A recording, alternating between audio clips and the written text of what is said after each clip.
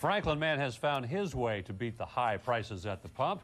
He is getting around on electricity. And a bit of his own human energy, thanks to a hybrid bike he's created. News 2 video journalist Mike Browning has the story. It may not be every man's answer to escalating gas prices, but for Michael Brown of Franklin, Tennessee, strapping on a helmet and hopping on his electric bike is healthy. It was just fun to ride the bike. And economical. But now that gas prices are so high, the bike's already paid for itself in gas savings. Brown's retrofitted mountain bike is powered by a $150 German-made brushless 400-watt electric motor in the hub of the front wheel and 2 lightweight nickel metal batteries. All we had to do was just take the tire off of the original one and put it on that one, put the batteries on, put the wires on, and it was all set to go. Wires from the battery pack to the motor run neatly along the mainframe, the throttle much like a motorcycle. I can get it up to 35 miles an hour.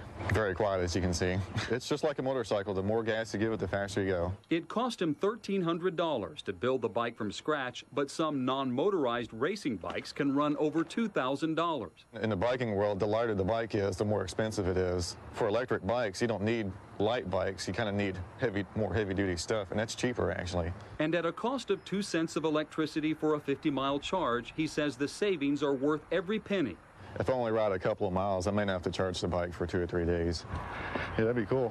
He says he uses the bike more than his car. I go to the post office, I go to the grocery store, I go to the bank. Sometimes I go to events that are in Franklin that are nearby. That way I don't have to worry about parking. His longest trip, 120 miles to visit his mom in South Tennessee. Already he's clocked over 15,000 miles, saving over $2,500 worth of gas at today's prices. I go all over the place with this bike. Brown must pedal to 5 miles per hour before the motor can kick in, but says he still pedals most of the time anyway. Well, I just pedal for the exercise. I mean, I could just drive it the whole way.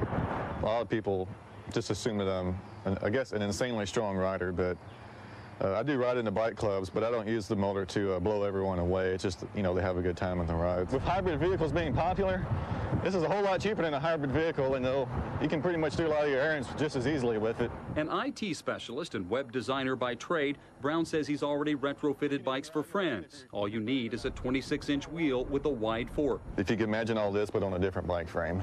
Brown says all you really need is a desire for the wind at your back and the sheer willingness to pass cars on the open road.